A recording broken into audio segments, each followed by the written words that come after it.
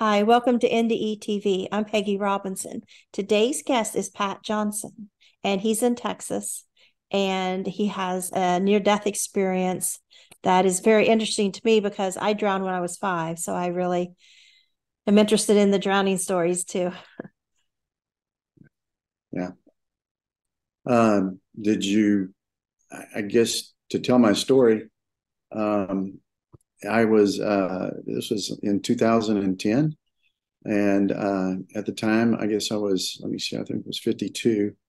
And I was just had kids, wife, grandkids, and owned a business and just, living a regular average life, I guess you'd say. And we lived on the Blanco River between San Antonio and Austin, up in the Texas Hill Country.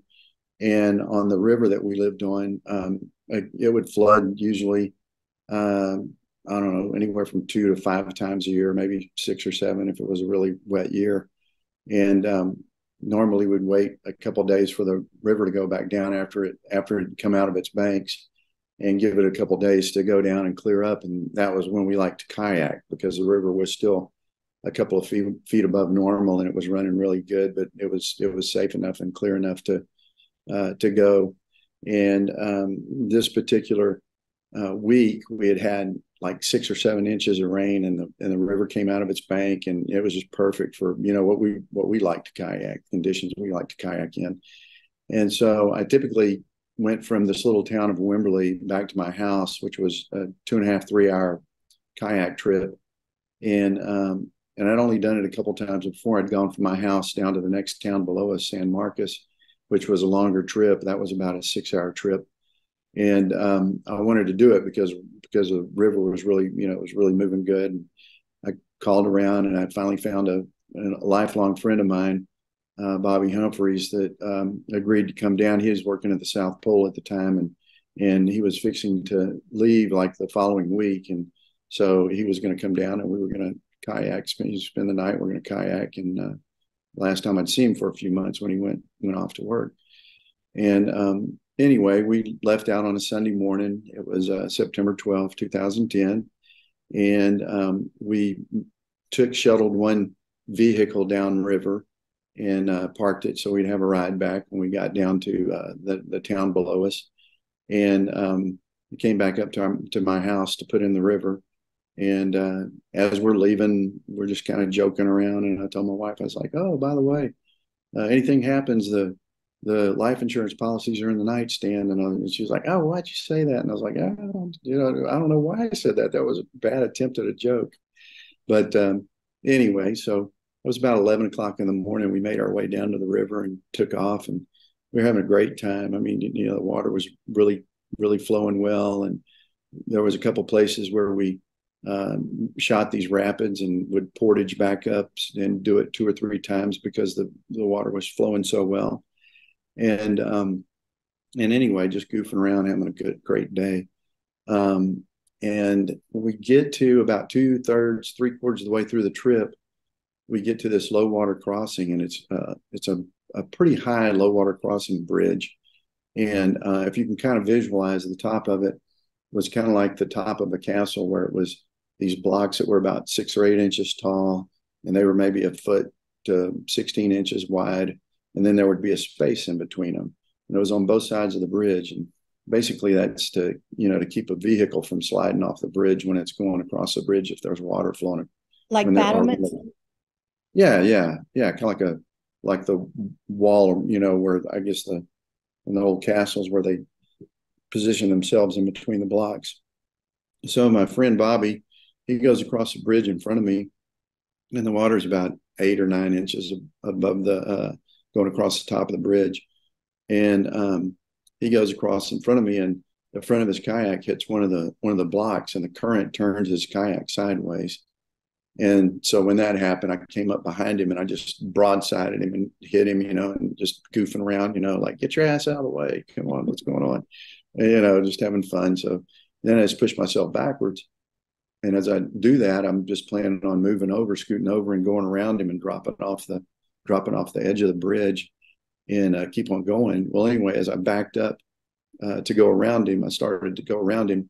and I couldn't move to the side because the back end of my kayak was caught between two of the blocks.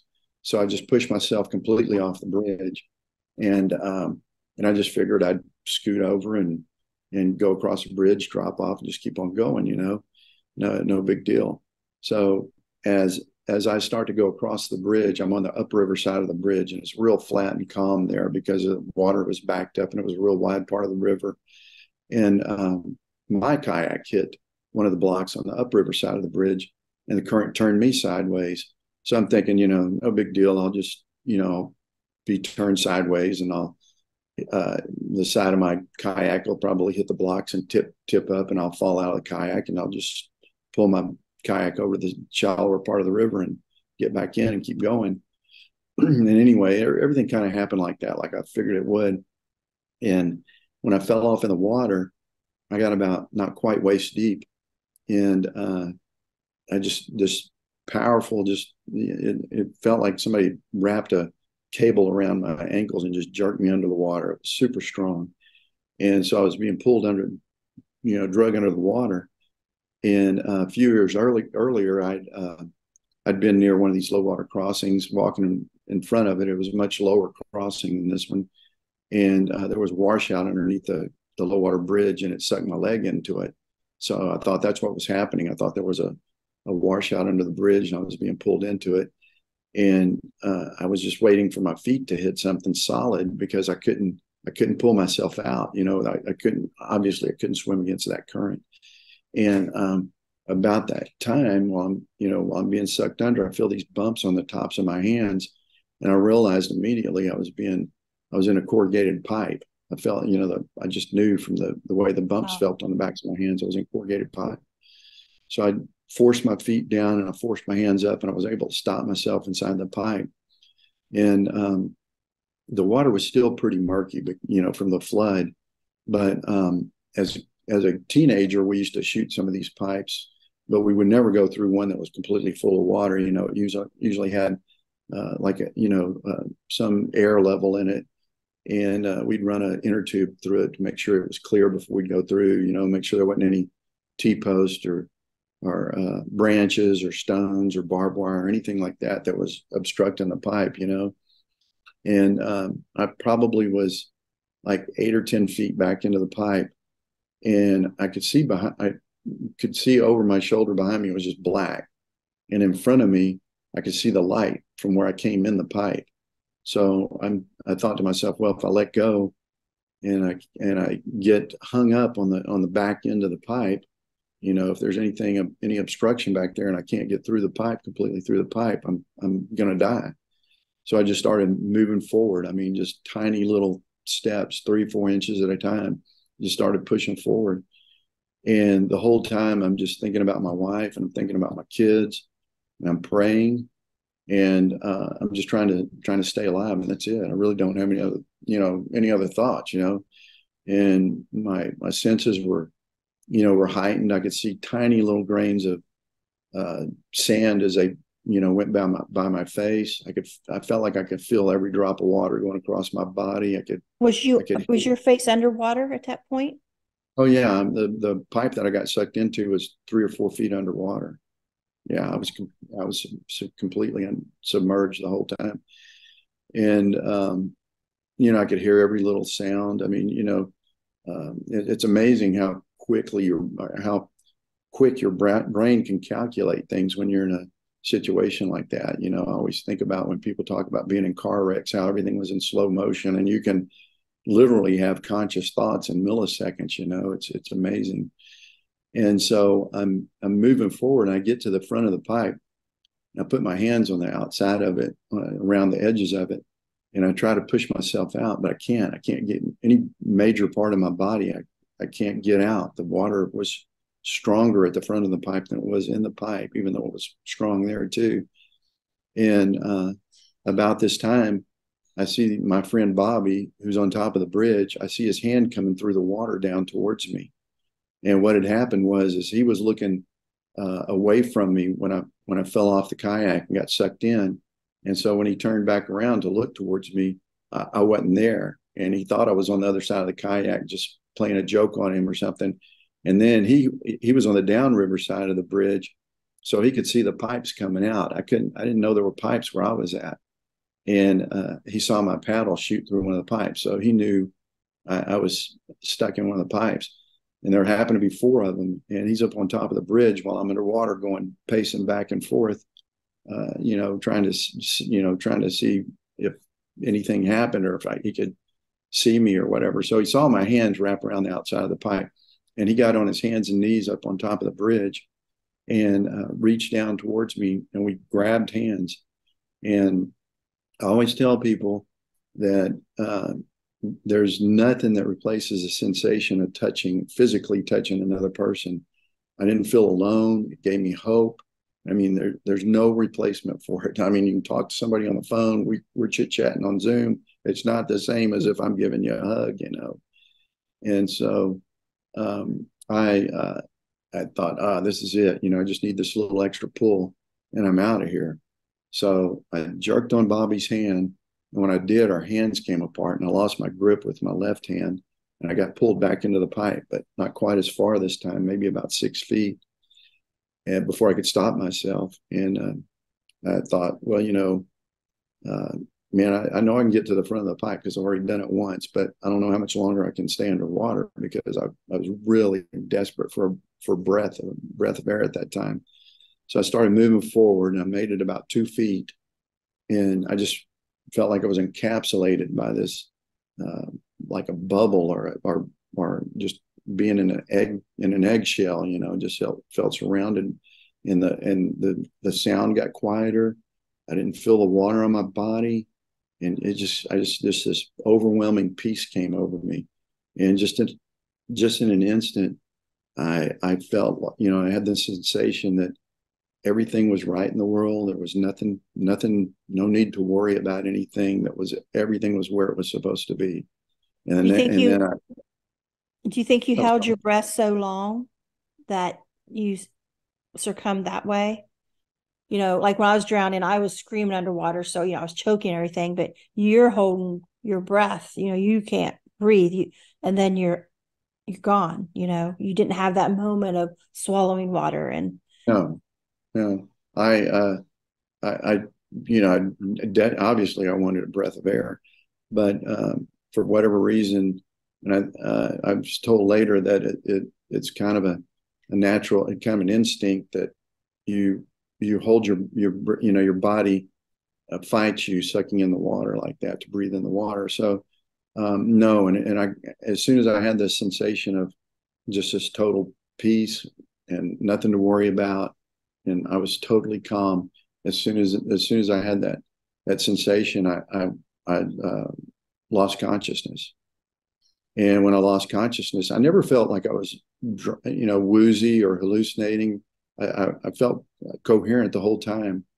And so when I lost consciousness, just immediately, I was in another place, and it was like I was looking down this hallway or cave, maybe 75 yards long, and there was this blue stained glass, kind of similar to the glass behind your head, but it was a solid color. And kind of to the bottom right hand corner of it, there was a hole through it with this bright white light, and there were kind of rays coming off of it at different angles. And the hole in the glass wasn't round. It was like somebody had thrown a rock through it. So it had these edges to it, and that bright white light was kind of shining with some beams coming off of it where the edges were. And to my left, it was this kind of a rough, maybe not rough, but rigid, like a cave would be. And above me, it was the same way, but it was real soft, like it was covered with felt. And then the floor was like a black marble with those rays of light reflecting off of it. And out to my right, it was just like it was endless darkness, just like I could stick my arm out there and it'd disappear, But immediately, my first thought was, man, you got to be really bad not to get here, because I didn't feel like I was that good a person, and I felt like I was where I was supposed to be. And the reason I had that thought was because I just felt connected to multitudes, billions of souls. I can't even put a number to it. I just felt connected. I didn't see them. I can't even explain it. I just knew it. And And the next thought I had right after that, I felt like I could just look over my shoulder. My wife and kids would be coming in behind me. Felt like they were right behind me. And I kind of attribute that to the difference in the relationship to time that we have here compared to there. And I wanted to get to this light.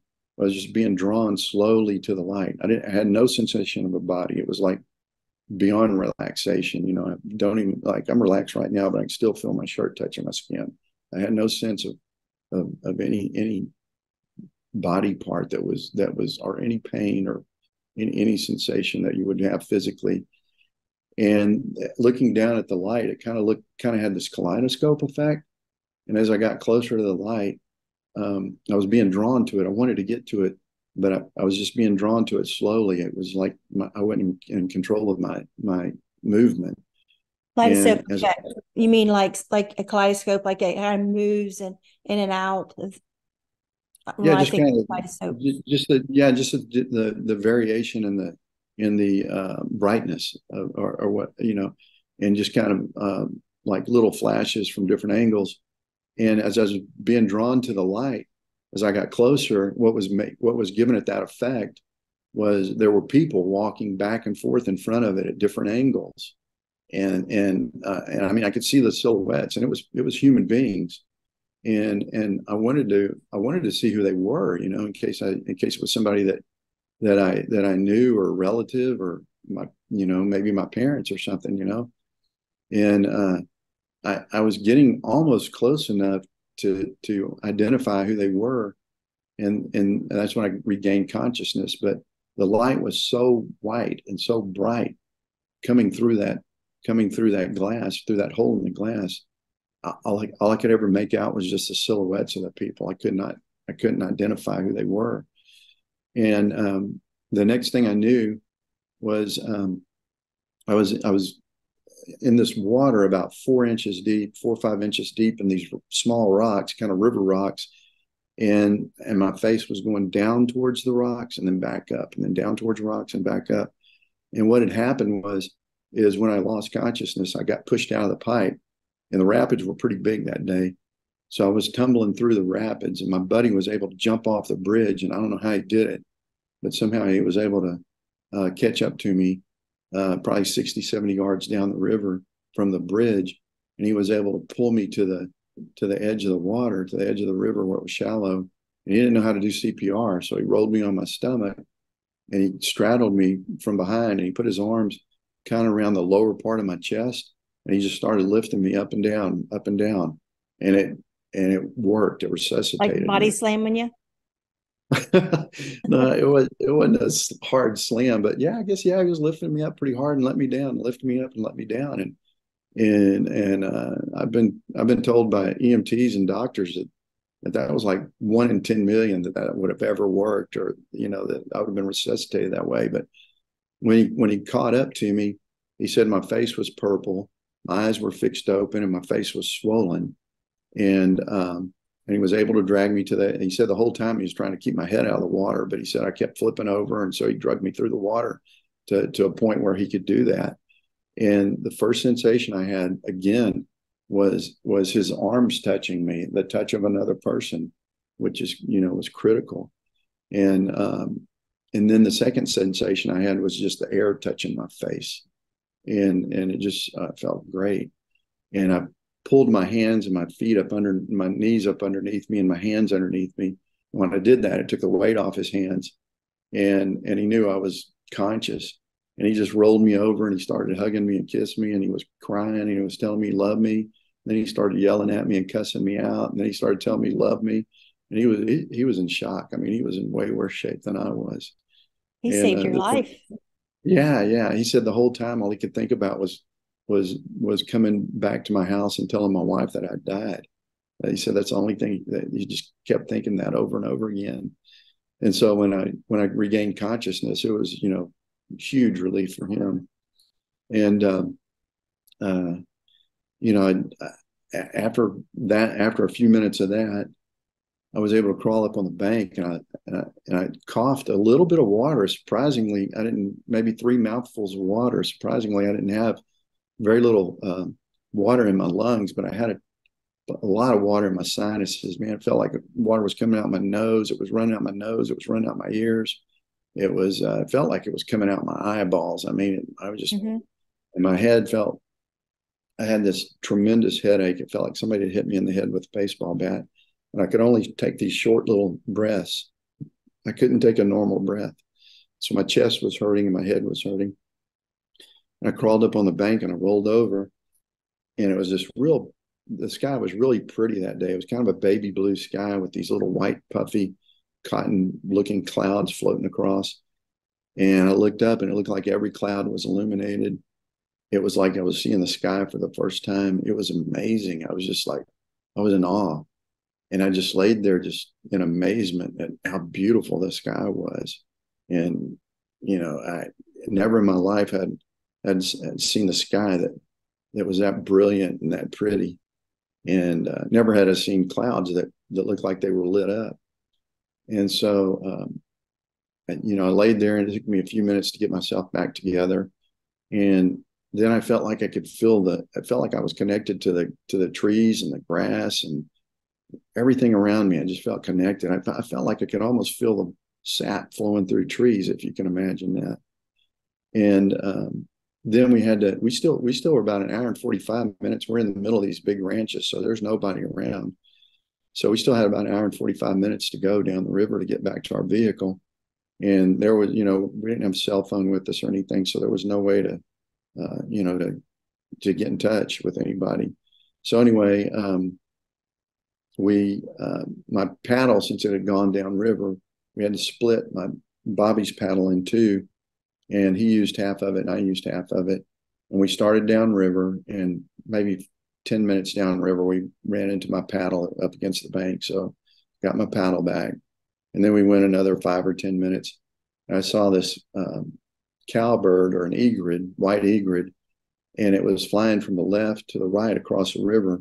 And there's these huge cypress trees that, they're 80 to 100-foot cypress trees that line the banks of the Blanco River down here.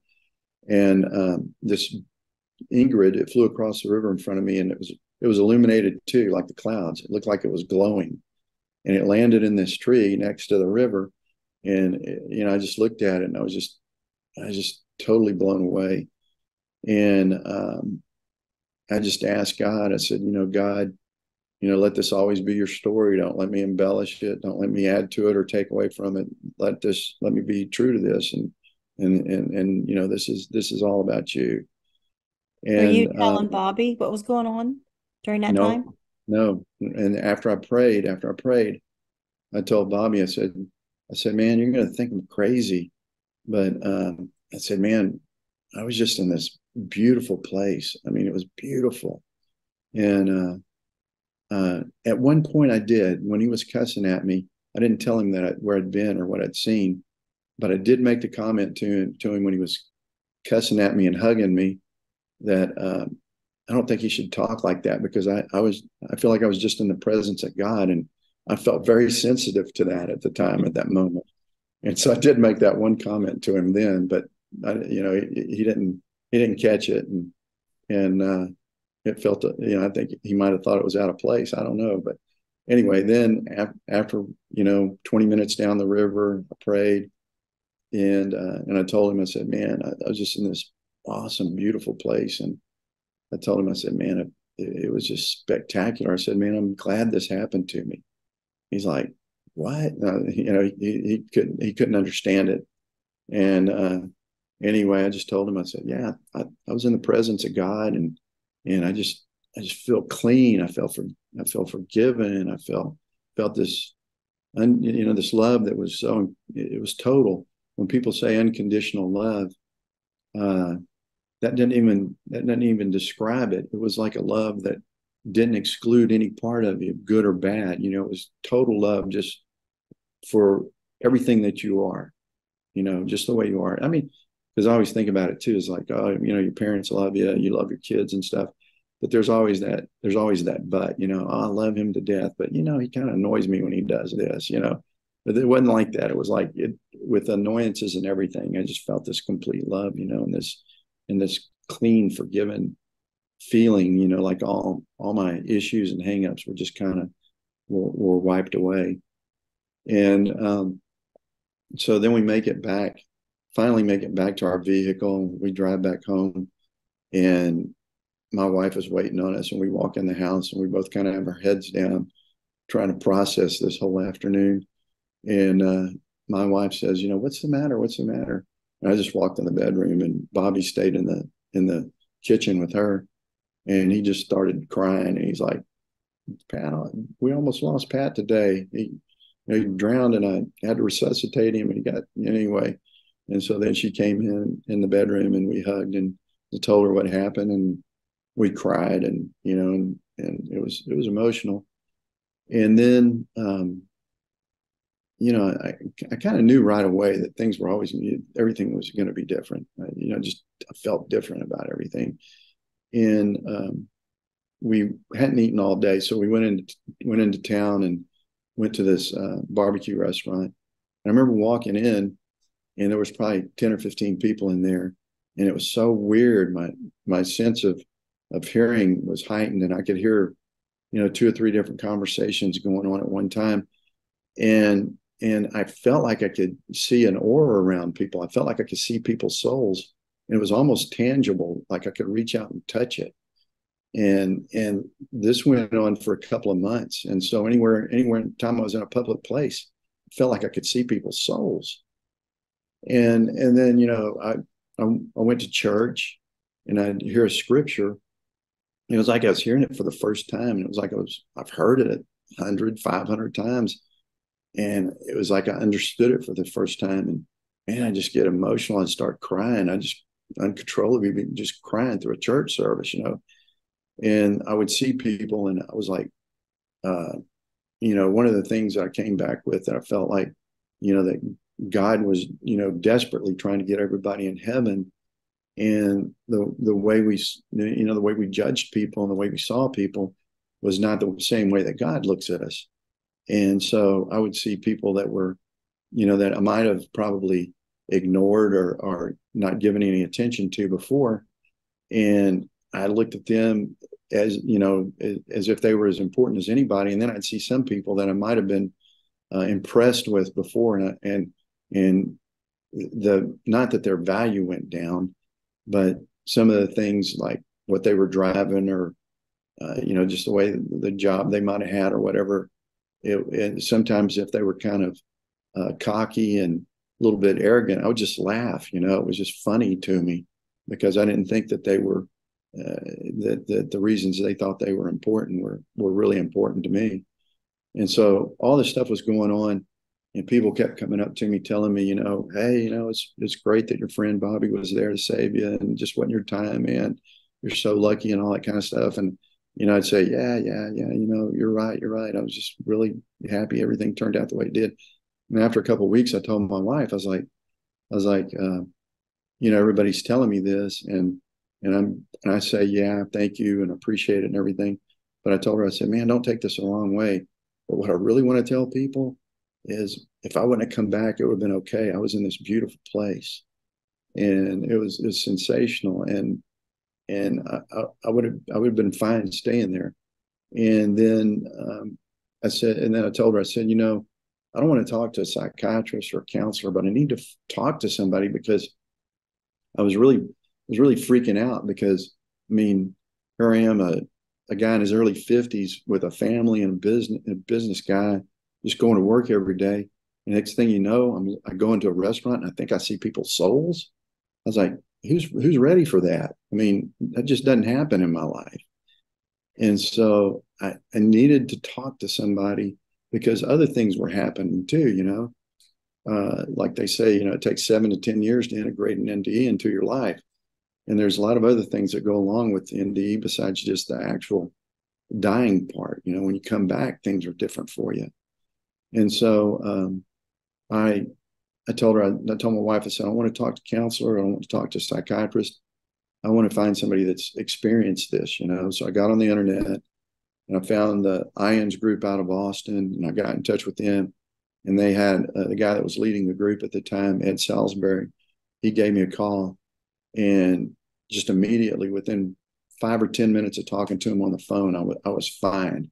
I knew right away. I knew right away he understood what I was talking about, and he just let me know. He said, "Look, there's going to be other revelations. There's going to be other changes that take place, but it's all good. Don't worry about it. You're going to be fine."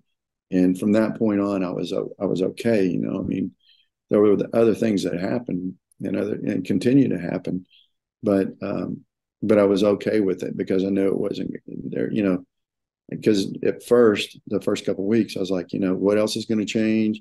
Does this last forever? There were just so many questions, and so I had a lot of anxiety with that. But once I figured out that it was all good, it's here to help me and not hurt me, then I was at peace with it. You know? And you know, I came back with some understandings about, you know, how God looks at us, you know, how He wants us all to be with Him. You know, the thing about forgiveness, about how important it is to self-forgive and to forgive others. And probably the strongest message I got was that the message I got was we're overthinking things. And when I say we, I'm not talking about me. The message I got was we're overthinking things. We just need to love God and love each other, and everything else is going to be all right. Everything else will take care of itself. So then something you heard during your NDE or after, is it knowing or? Well, you know, it was more of a knowing than a hearing. I can't actually say that I heard a voice, and I really don't know. I can't say that I've ever met anybody that had an NDE that actually verbally heard voices. I'm sure there has been, but it's kind of like a download. You know, it's just like you understand this and you know it. It was communicated to me, but not verbally. Does that even make sense? Yeah. But anyway, I knew it, and I still know it. And then that kind of took me on a journey to, you know, when I started thinking about it, and I was like, okay, well, then I wanted to analyze what love is, and you know, and the you know, the conclusion that I came up with was that it's got to be shared. It's got to be in action. You know, if you just sit around and talk about it and think about it, it really doesn't have a meaning until you put, you know, hands and feet to it. One of the things that I experienced over there was the harmony that I felt. How there was this perfect harmony. Although I was woven together with these billions of souls, I kept my identity, but I was connected to something, you know, much bigger than myself. And one of the things that kind of freaked me out too was when I came back, I didn't have a relationship to time. I mean, it took me probably 8 or 10 months to get my relationship to time back. And so you could tell me, we're going to Los Angeles in 2 weeks. I couldn't comprehend what 2 weeks was. I'd get up in the morning, and all I could visualize, all I could think, or all I could comprehend was just that day. That was it. Anything behind me or in front of me past that was not relatable to me in terms of time.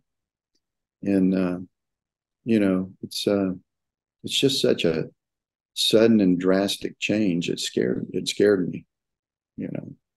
It's funny how we adapt to the ways over there, you know, the telepathic communication we notice when we come back. Like when you walk in the restaurant, you just sense these souls and the feeling of the trees or the clouds or the sky, and how everything, I guess, is, you know, live there.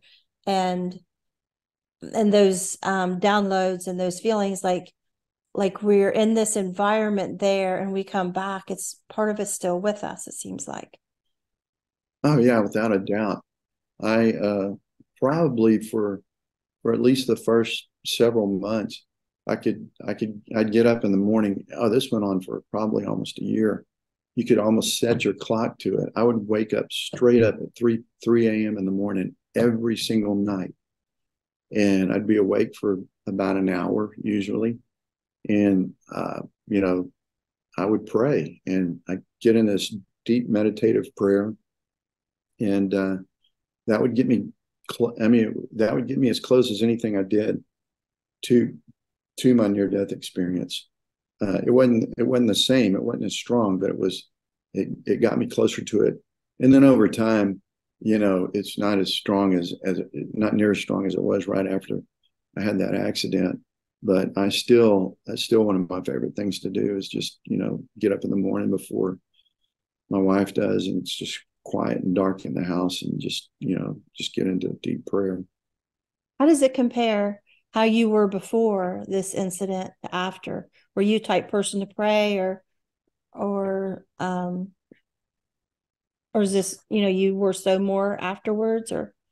Oh yeah, 100%. Yeah, way more dedicated to reading scripture and prayer, and I try to do I try to be conscious of doing the right thing, and I try to lend myself to other people when I can, probably not near as much as I should, but I try to be of some service to people.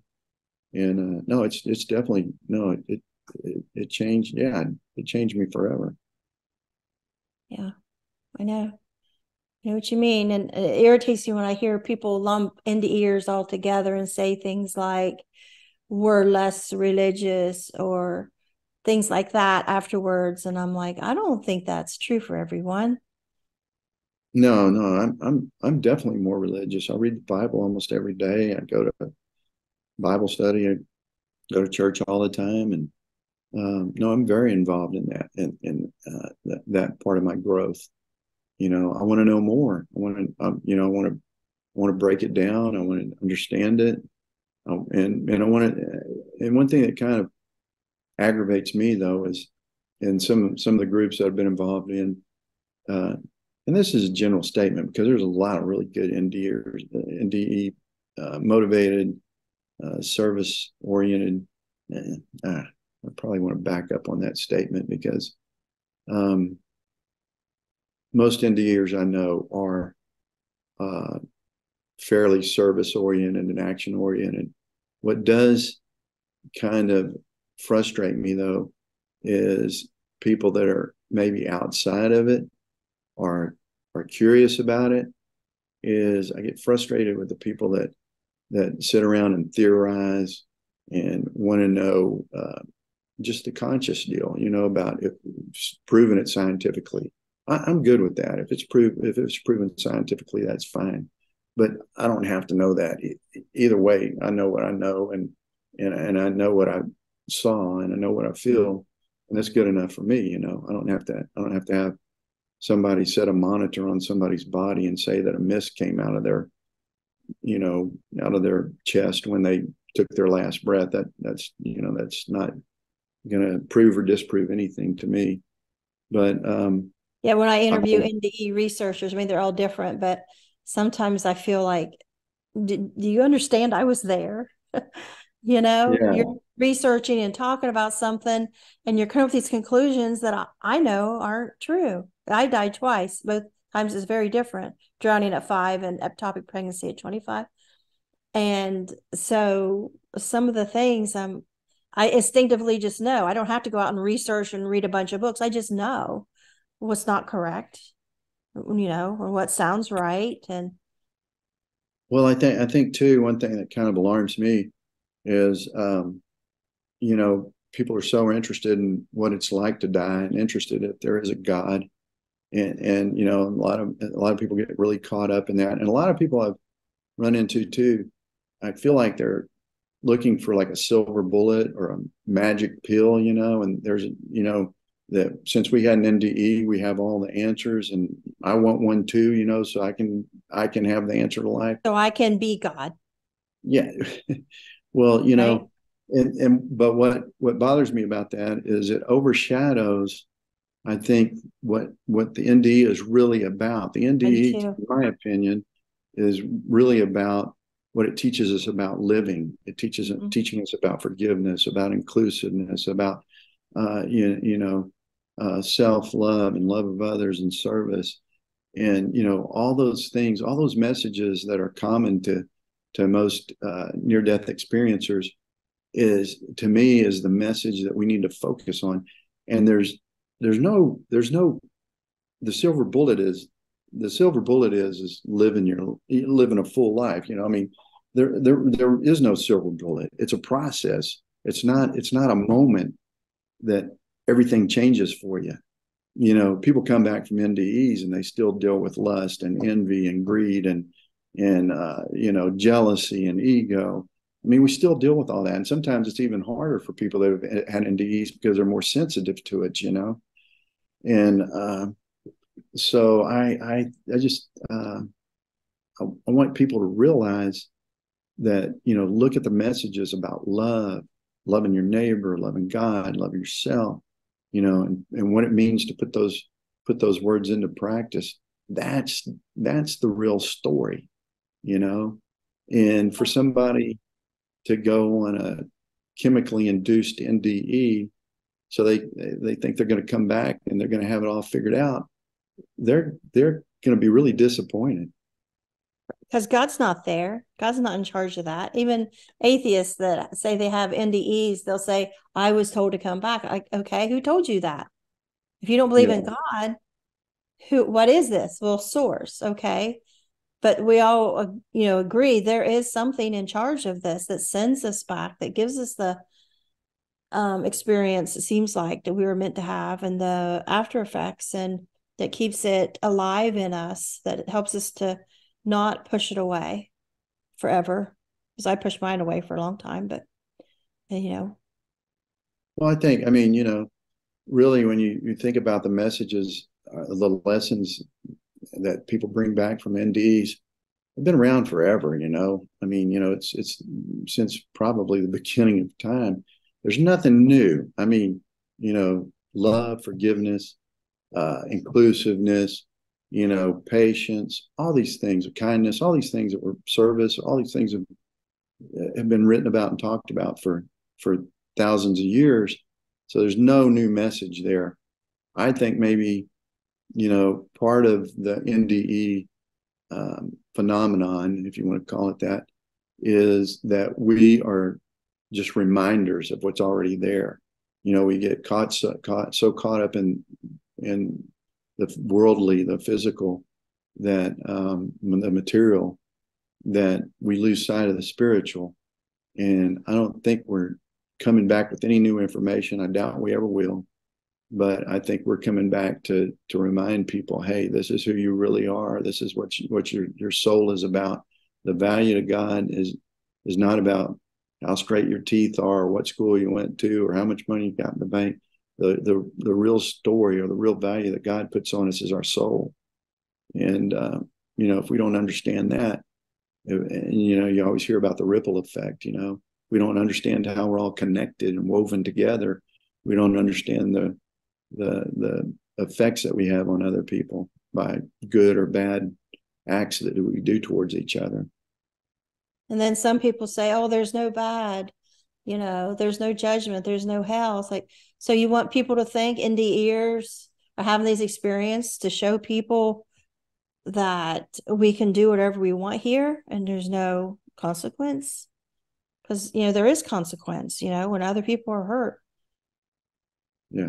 Well, I've never heard anybody that's had an NDE said that they were told just to come back and do whatever they felt like. I never heard anybody say that. Yeah, that's pretty much, what I have been hearing lately, that you don't have to go to church, you don't have to pray, you don't have to believe in God, you don't have to be good, that everything is fine, that we all go.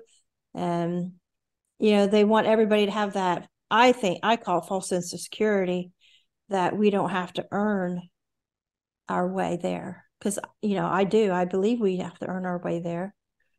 That's just me, Well, I think, from my experience, that harmony that I felt over there, we're being tempered, and we're being taught how to fit into that group, how to love, how to be connected to that group, how to surrender to each other, and how to surrender to God, And I was telling somebody, it's like, when I came back, I had this sensation of this perfect harmony that was woven through me and connected me to all these other people.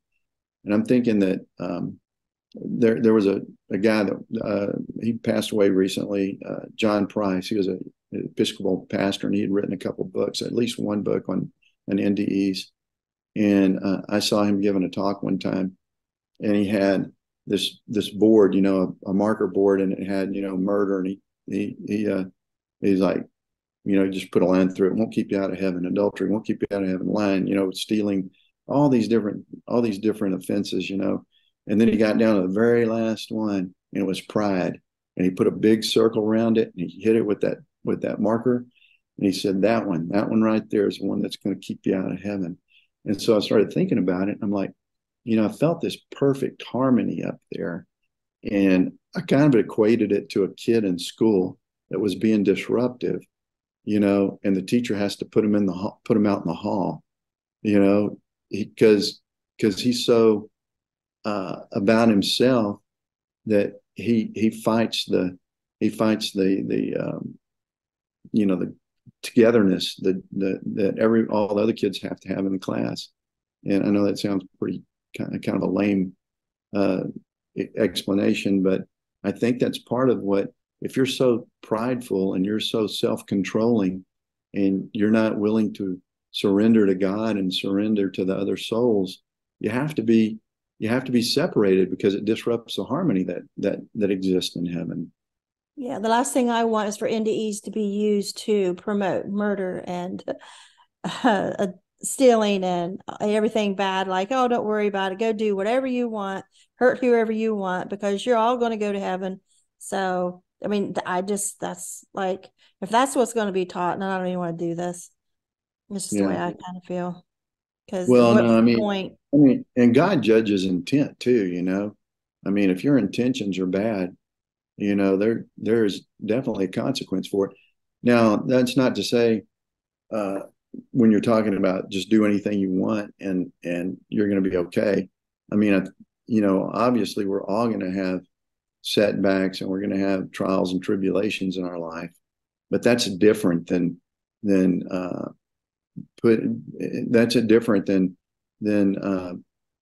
putting your brother or your sister in a bad position, intentionally. Like if you have an accident and accidentally hit somebody in a car, that's different than seeing somebody walking down the street and jumping the curb so you could run over them. I just feel like NDEs are being used to dismiss the 10 Commandments. Like, is that where we're at now? Is that what we're doing? Yeah, well, I'm not in agreement with a lot of that stuff, but I know, like in our group that we had in Austin, I was there led it for a couple of years, and part of a group in Houston I lead, and with a friend of mine. And sometimes I get frustrated with not sometimes, all the time, I get frustrated with some of the beliefs that a lot of those people have. But it would never fail about the time I was ready to throw in the towel, because of disagreement on my beliefs with somebody else's. Somebody would call me out of the clear blue and had an NDE and was just distraught and needed some help and needed a verification that what happened to them was real, and their family didn't understand, their friends didn't understand. A lot of these people are emotionally and psychologically in a really bad place. And I guess it was God working, but about every time to the day that I said, that's it, I'm not doing this any longer, I'd get one of those calls. And it was just enough to keep me going. I'm like, okay, I'm not in agreement with all this stuff, but I need to be here for that person, for when that person can't find anybody, I need to be available for them. Yeah. This show was that for me today. I was just like ready to throw in the towel. I was like, and then I get a true NDE come on. It's had a real experience, and what they make of it later, and what conclusions, and what is up to them. But I haven't had too many NDEs. I've had a lot of researchers and things on lately. It's just the way it's just fell, because it's starting to get exhausting. When it just seems like it's become a joke, and they're using NDEs to sell stuff, to promote their stuff, to try to sway people against religion or church. And it seems like everybody is using it for, and I getting a visual of when Jesus on the Sabbath, when they were selling things on the Sabbath, and he overturned the tables, and it's just like, this is not where this is meant to be. And it started realization of that with me back several years ago when I first was in an IONS group in Columbus, Ohio, and I overheard the group leader say that she went to this certain local venue and spoke. And so I looked it up online. Oh, what's going on? I didn't know it had this stuff. And I looked over and I seen other people were there. And I'm like, why are they putting NDEs in a circus tent? They're putting in with UFOs and palm reading or psychic stuff or different things that the paranormal. And then I've been struggling to find out, why is NDEs always stuck with the paranormal? And then, you have the churches that hate the near-death experiences. They think they're false prophets, they're the devil, and then you can see why, because of all the new age stuff that is using NDEs to turn people away from church and Christianity. And so then you have the Christian near-death experiences that only want Christian, and they end up acting like they're prophets, and they have these visions of the future, like they're the new Messiah. And it's just it's like NDEs are just like on a shelf for display in everybody's store and used for different, as a product. And it just gets really old. Yeah, it's definitely turned into a sideshow, and I'm resistant to that. I'm probably not vocal about it, as much as I should be, but I don't participate in any of that. And if anybody asks me if I'm a Christian, I'll say yes right up front, and I've run into that. I belonged to that group for a long time in Austin, and Austin's, got a reputation of being very liberal. And from time to time, I would get drawn into a debate. And there was a guy that was an NDE that I knew. He was a helicopter pilot in Vietnam, Mike Bongard. And anyway, I don't know if you know him or not, but anyway, I asked him one time, I was like, Mike, I'm getting drawn into these debates with people about Christianity. And I said, first of all, the people that have confronted me usually are kind of working off sound bites. Some of them might have had some kind of negative experience with church or somebody that was Christian, which, can, if that's not handled right too, that can be a weapon. Or, if somebody's zealous and they start condemning somebody, well, yeah, that's going to turn them off, and I can understand that. But to a person, I've asked them if they've ever read the Gospels or the New Testament, and I hadn't had one tell me yes yet. And so, so I kind of look at that as maybe they don't know exactly what they're arguing with me about. But I've never convinced anybody to change their position. And I asked Mike about that, and he said, "No, you're not going to. It's an irrational argument that they're having with you." And he said, all you got to say is that you're on a spiritual journey and you've chosen Christ to be your guide, and just leave it at that. He said, let people think about that and dwell on that, because he said were people in your group told to not say God or Jesus, to use the word source? No. Well, in fact, myself and another person, a friend of mine, lead a group, and no, we would never say that. We'd never say that. I've heard other groups tell me, people in other groups tell me they were told that. Yeah. Well, the NDE experience has definitely gotten hijacked. There's, like you said, there's a lot of people who are using it for, for self gain, and then there's a lot of people that are using it because they it's funny too. It's kind of a double standard. They say that we're intolerant, but they're intolerant of us. Yeah. So, and much more Mhm. so. Yes, You know. very much. Yeah, I can be tolerant, and that hurts my Christian views when they say things like they are God, and that um that you don't need to pray, and that you can be bad. Those things hurt my Christian views, but yet if I say anything that even resembles, don't even offend theirs, if it even resembles, they think that's what I'm saying. Now they're shutting everything down, and they're on the warpath, and they're, it's like we have no right to be Christian. Like everybody else has the rights for the other religions, and for the new age theories, and whatever this month is the hot topic in the ions community, to whether it's the ketamine, or I don't know, the new thing on the block that they're talking about this month, to force those Well, theories. But you better not say the Christian stuff. A lot of them will shut you down.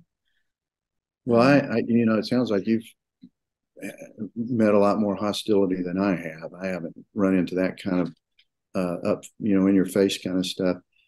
Some of the things that do, it's a couple of issues that do kind of bother me is the deal with the medians, and I just don't believe in that. I never felt comfortable with it.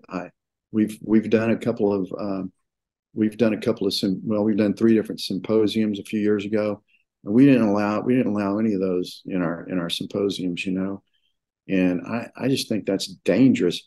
And I don't know anybody that's had an NDE that in their NDE they were told come back and talk to dead people. I never have you ever have you ever talked to a near deather that was given that message that they need to come back and talk to dead people? No, no. So where does that come from?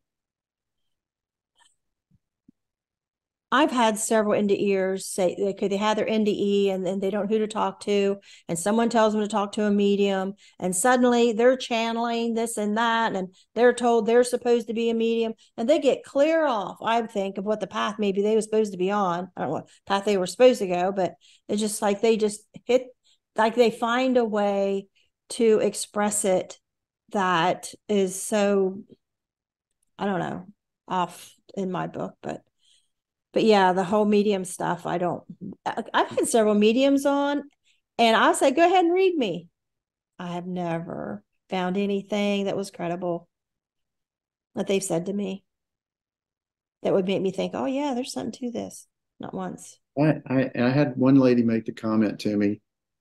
She believed in reincarnation, and she said, "Oh, I goofed that up." She said, "That's why I got to keep coming back." And I thought, okay, do you think that you could come back 1,000 times and you could ever be perfect, even if you came back 1,000 times?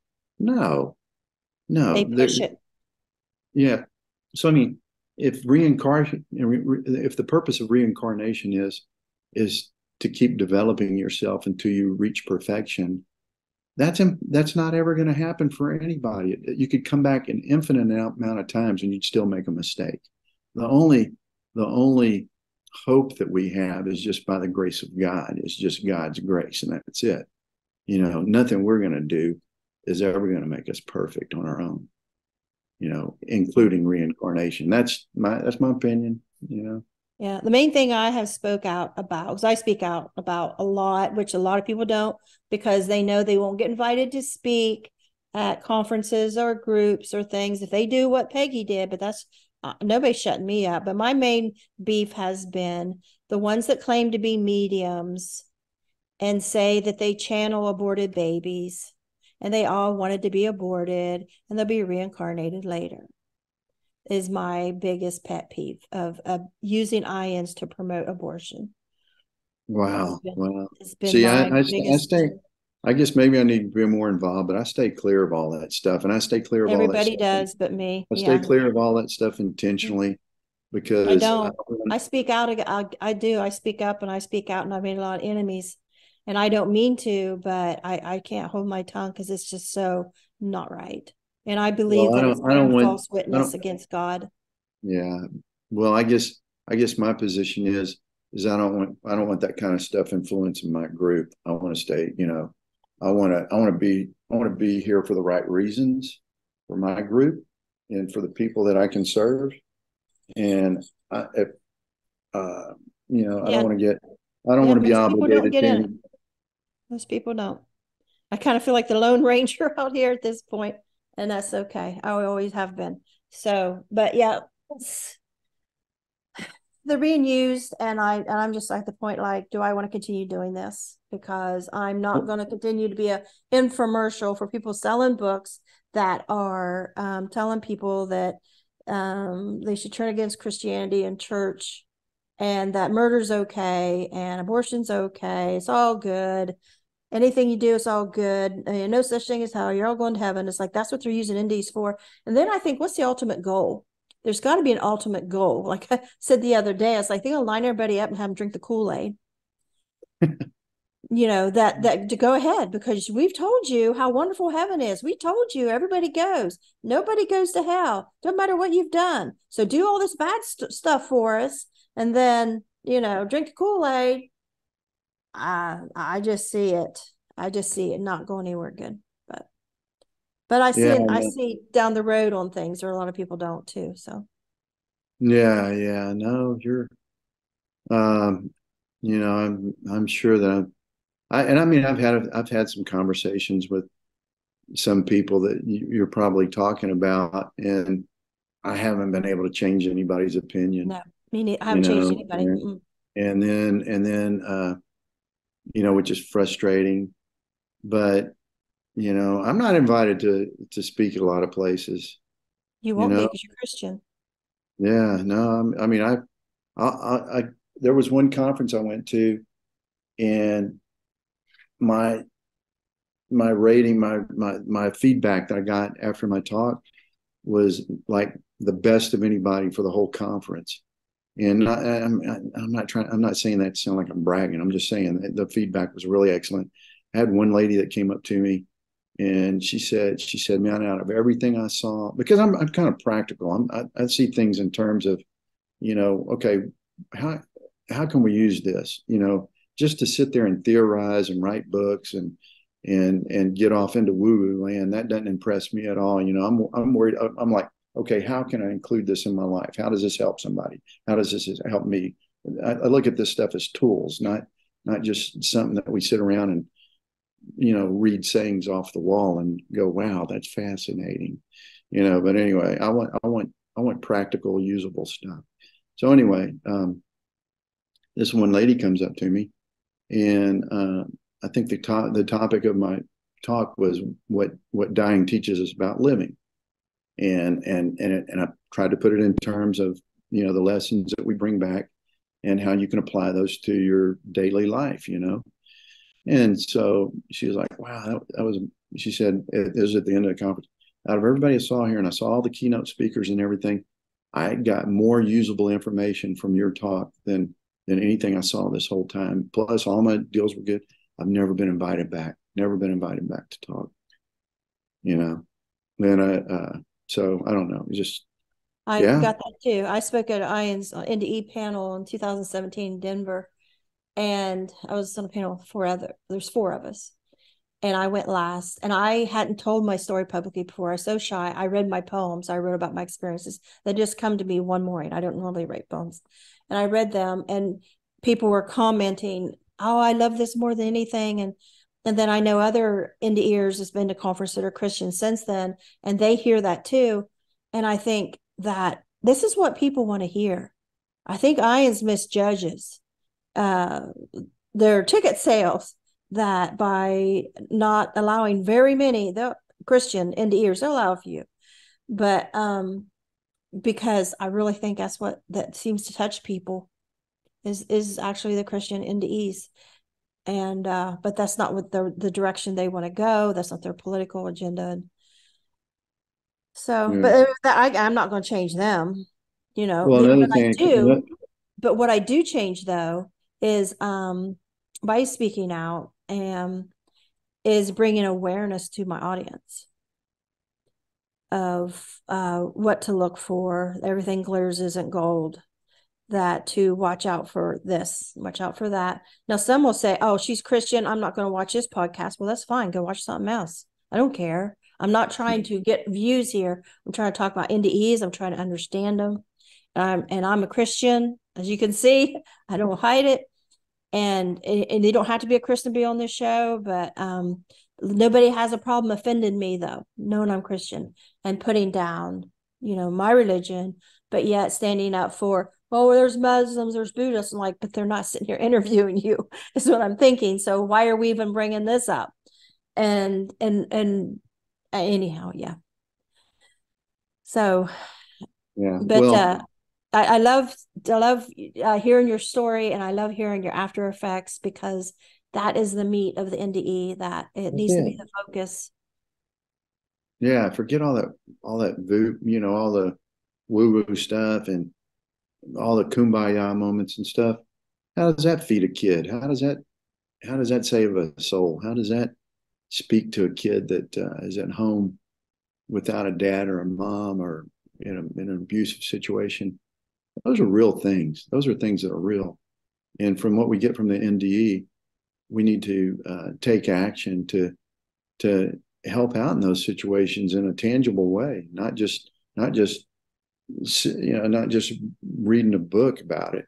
But one of the things too that along the lines of, just since we're kind of harping on frustrations, is in that world, it's kind of run by academia, I think. And in that world, unless you got a freaking pedigree with a bunch of Yeah, initials behind your name, or you've written a couple of books, you're nobody. And there's a yeah, lot of good stories I've heard from a lot of real people that yeah, do some great things, and they don't have a PhD behind their name, or they don't have, yeah, they haven't written 2 or 3 books, and they get totally ignored. They get yeah. totally ignored, They think people then care about there's a that, and they don't. well, people that doesn't help anybody out. What is pretty is pretty does. What have they done for anybody today? And then there's people that have been on the circuit for years, and they just regurgitating those people over and over again. I'm like, Yes, okay, we've heard same that old guy's ones. story. We've heard that guy's story 10 times, Yes, and there's like so many other people out here that have great exactly. information, but they might have just been a store clerk at Walmart or something, but they've got a great story. Why aren't we listening to them? Why can't we listen to somebody that we can relate to? Why, just because some guy didn't go to, Yale, or get his PhD from Northwestern or something, what makes him more, less important than somebody that did? Yeah. I And the I don't conferences every year, the main speakers, they have PhD and MA, and but who cares? Nobody cares. People Nobody want cares. to hear the stories. They want to feel it in their heart. They don't care about those degrees. Like I say, the same people every year. And some of the people are so boring and have nothing to offer, claim that they're an NDE researcher. And like I say, then the others, just like you've heard them over and over. And then they have these documentaries they make on NDEs. What do? They pick the same old people. Well, all you got to do is look at my channel. I've had a lot of those people on. They don't get very many views because everybody's heard it so many times. They're not Well, interested in watching again. and another thing too, I always think about, I've been self-employed most of my life. And I always looked at it like this: like, I get up in the morning, and I'm a little squirrel crawling out of a hole. I got to go find a nut. I don't have tenure. I don't have anybody that's guaranteeing me a paycheck every day that I would wake up. For most of my adult life, I've had to go out and earn a living just off of grit and wit. And I'm thinking, out of all these people with all of those letters behind their names, how many of them could have done what I did in my lifetime? And I'm not saying because I'm smarter or because I'm better at stuff or whatever. It's just from grinding things out. I mean, just from being in the trenches and dealing with life. And I'm like, where's the status in that? There's not any, unless you got the initials behind your name and the books that you've written. There's no status behind a guy that just goes to work and raises a family, which or a single mom that working 2 or 3 jobs.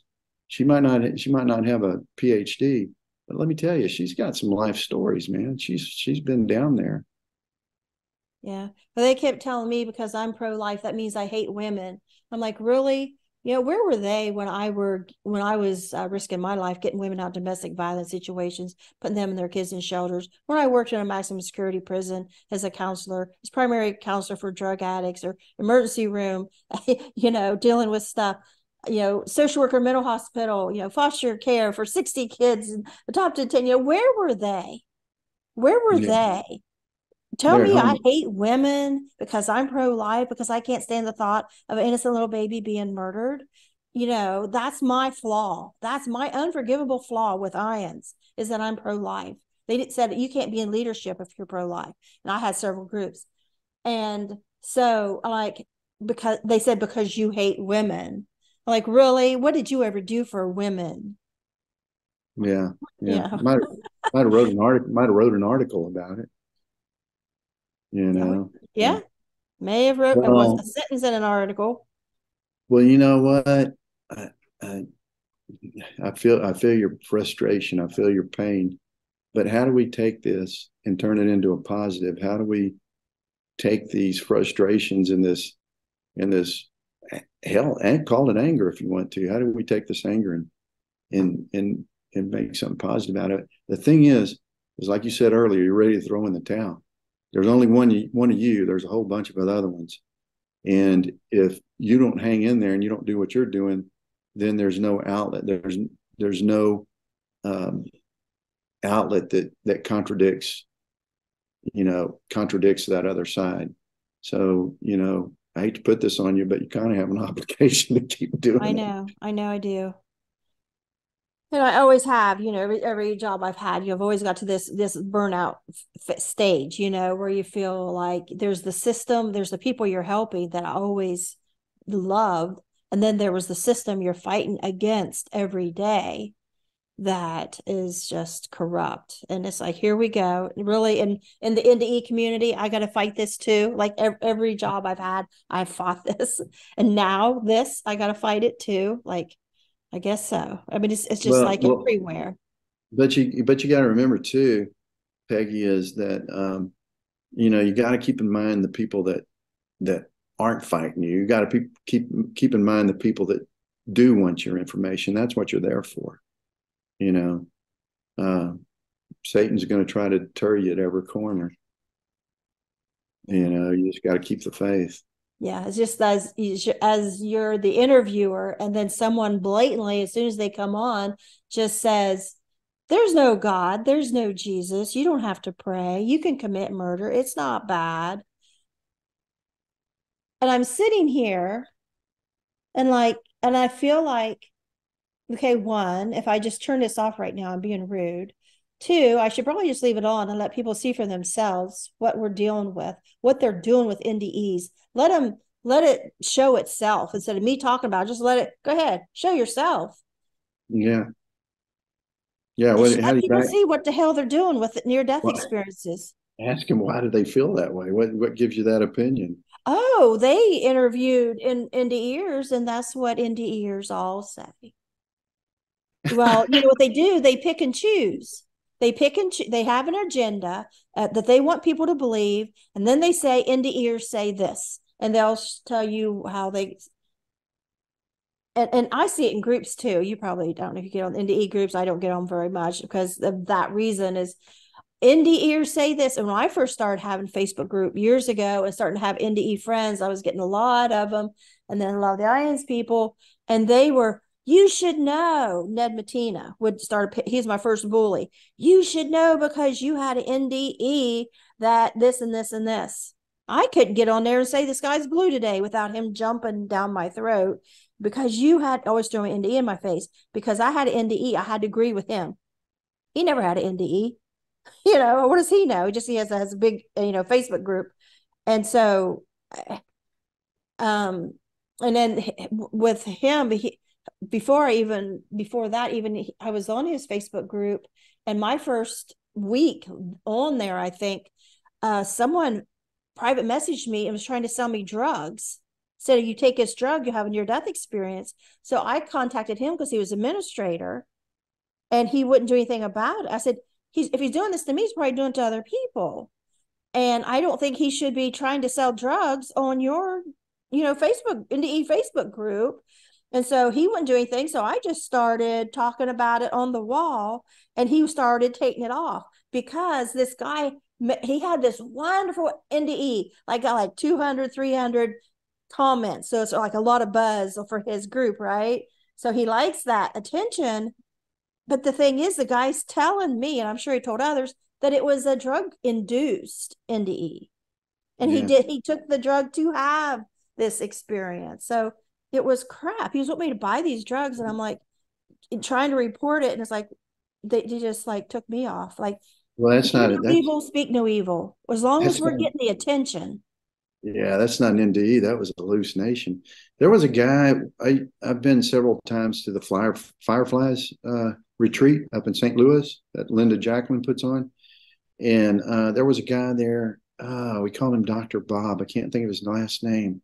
Anyway, he was a physician. He was an MD, and that guy had like three specialties. I mean, I've never seen a doctor that had that many specialties, and he was a genius, a real live genius. He had patents like on parts that they use in MRI machines, and I mean, this guy was a guy. He was just a brilliant guy. And he's had an NDE when he was a child. He was like, I think he was like 10 or 11 years old. He told me this story, and I asked him, just straight out asked him that question. I said, Dr. Bob, I said, there's a lot of buzz about, and this has been a few years ago. There's a lot of buzz about people trying to come up with different ways to have a near-death experience, and he looked straight at me. He said the NDE should never be, how do you put it? He said the NDE should never be performed in a lab. He said the NDE chooses you, you don't choose the NDE. And this guy is a scientist, a medical physician, and that was his answer to it. He said that should never be replicated in a lab. Right. I agree. They choose you. Yeah. So, yeah, I mean, we're given what we need, and for whatever reason, we might not ever identify why we were chosen, or for that experience, or even what the experience was for. It might not have even been for us. It might have been for somebody else, that we come into contact with.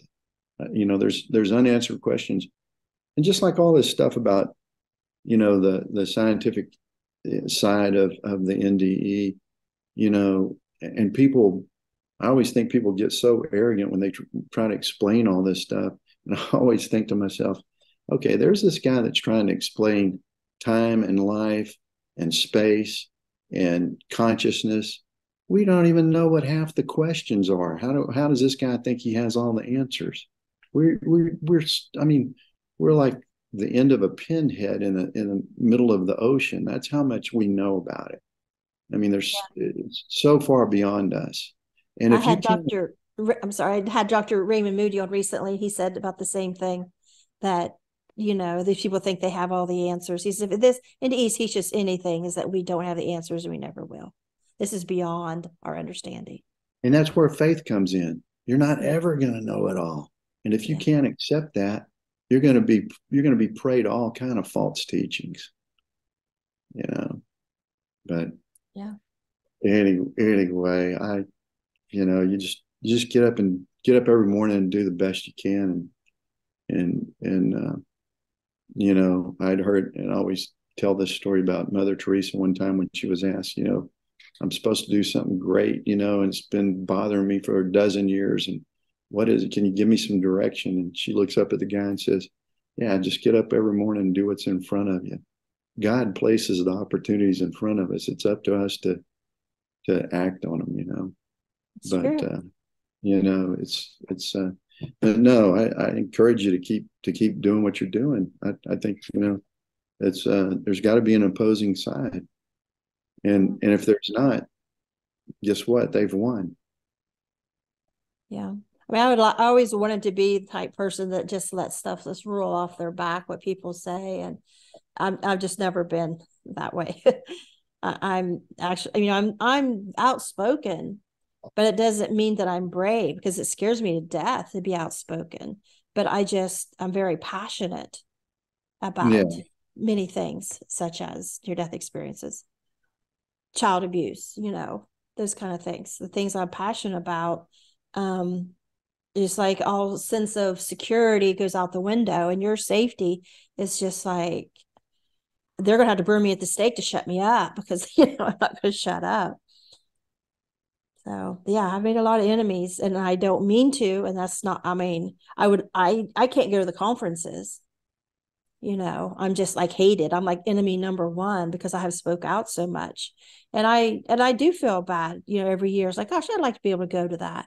I would like to be around other NDEers, like to hear things, but not, I cannot the way it is and what they're promoting. I cannot, and I will not until they change. And if they don't change, then, Well, if they they went drizzle so out. strong, they went so strong in the mediums, And I asked them, I said, "How come y'all are doing so much of that stuff?" And they were saying, "Well, that's what people want to hear about." And I'm like, "Well, I'm people, and I don't want to hear about that. They don't. I want to hear about. I want to hear the story about some farmer that lost his leg and almost bled to death, and I want to hear his story, how it affected his family, what he's done with his life. I want to talk to real people that have had real experiences. You know, I I had a don't want to. farmer on just the other day. It's like, this is the kind of people I want to hear, like you and like this guy, just everyday people, that have had these experiences, because, they haven't got their story out, like a lot of them. Well, I think probably they hold the key to most of to the true meaning. You know, Yeah. uh, and then I hate to say it, but I've heard some of these stories from some people that have gotten relatively um, famous, I guess you'd say, or got a fair amount of notoriety in them. And this is a general statement. This isn't all of them, because I've met some of them that have been around for a while and pretty well known, that I feel are sincere and true to their Humble. message. But some of the ones I've heard, their message becomes so canned. It just almost feels like a sales pitch or something. I don't. It just doesn't feel genuine anymore. And I And think that. they're going along with the flow too, of taking God, Jesus out a lot of their story to make it more popular. Well, I speak in front of a group of young people every year, a couple of times a year, and it's a pretty good sized group. And they always ask me, what your religious belief was, and what your religious belief was before and after. And I told them, well, I was a Christian before, but I'm more of a Christian now. And I mean, I never try to sidestep it. The one question they do ask me, though, a lot of times is what I felt like when I had my NDE, as far as anything that I felt that was related to religion during the NDE. That would, in other words, was there some people kept out of heaven because of their religious belief? And I was like, no. To be honest with you, I can't say that I did. I said I did, though, get this definite message and sensation that God's desperately trying to get us all in there. Now, I can't say that I didn't get any kind of feeling that God was trying to keep people out or limiting people. I felt like he wants all of us there with him, you know. And I just wonder sometimes too. And then they'll ask me, well, what about people that have never heard of Jesus? And I'm like, well, the scripture says that, you come to the Father through me. And I tell them, maybe they didn't know Jesus over here. Maybe that to get to the Father, you go through Jesus. Okay. But it's not saying that you have to go through Jesus over here. They might not get the opportunity to meet Jesus until they're on the other side, but they're still going through Jesus to What is on my? that was one of your Oh, bugs. sorry, it's a bug on my camera. That's what it was. Yeah. Yeah. But I mean, that's just the way I answer that Sorry. question. There's a bug right on top of my camera. That's what that was going on. There we go. There's there's a devil again. We start talking about Jesus and the devil shows up. But anyway, I don't know. That's just my opinion or just a thought that I had that, yeah, maybe somebody didn't know him over here, but that's not to say that you don't get a chance to meet him over there. Well, I saw God and Jesus in my second NDE, and I saw Jesus after my first NDE at 5 years old.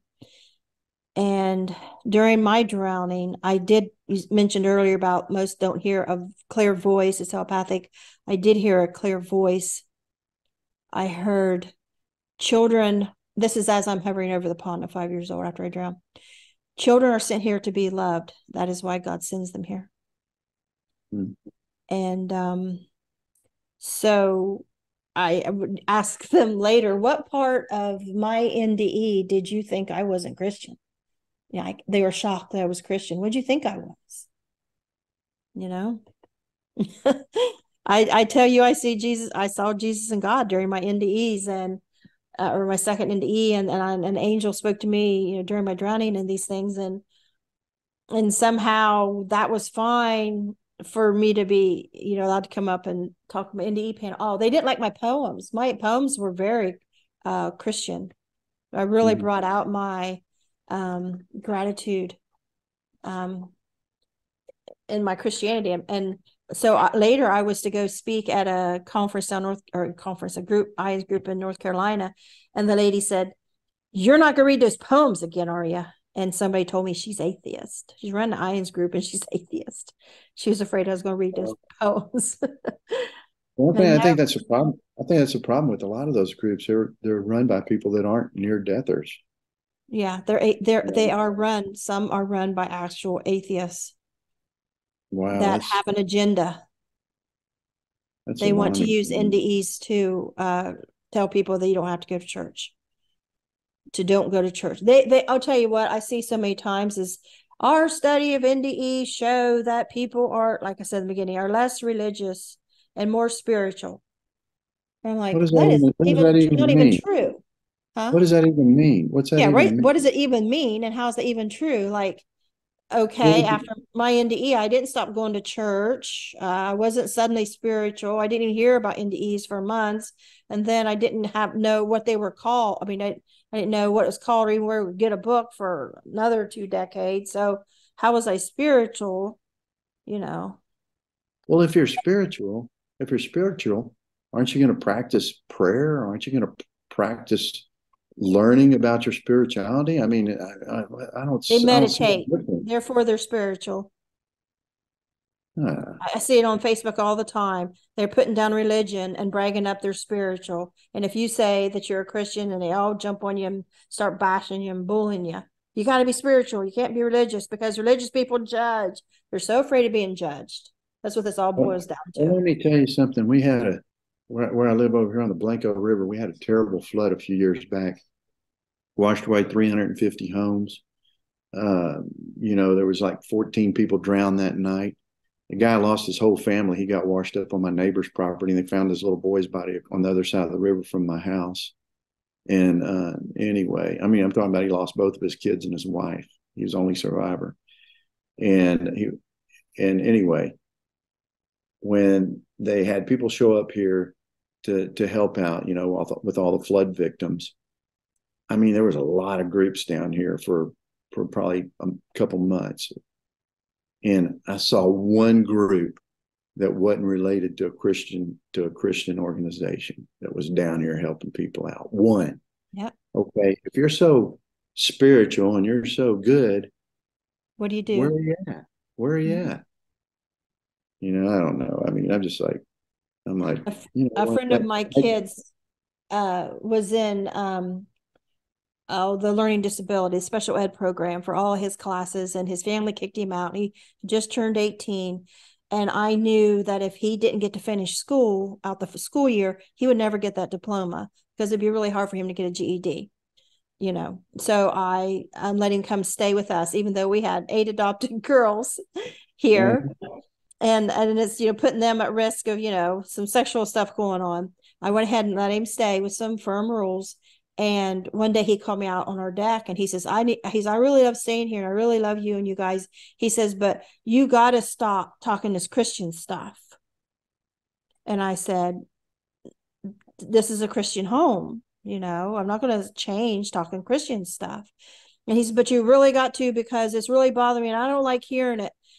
And I said, okay. I said, I'm trying to help you out once you get your degree. I said, try to tone it down. I said, I just want to say one thing. I want you to remember. He said, all right. He said, what's that? And I said, in your lifetime, take notice of when you need help, who helps you? Is it a Christian or a non-Christian? Just keep track. Who's helping you right now? And who's going to help, who helps you in the future? Say you need, your side of the road and your car's broke down. Who stops to help you? Or, who else is going to help you in your life? I said, I'm going to guarantee it's going to be a Christian. So don't go be so worried and afraid of Christians, because I guarantee they'll be ones helping you throughout your life. Have you talked to him about it since?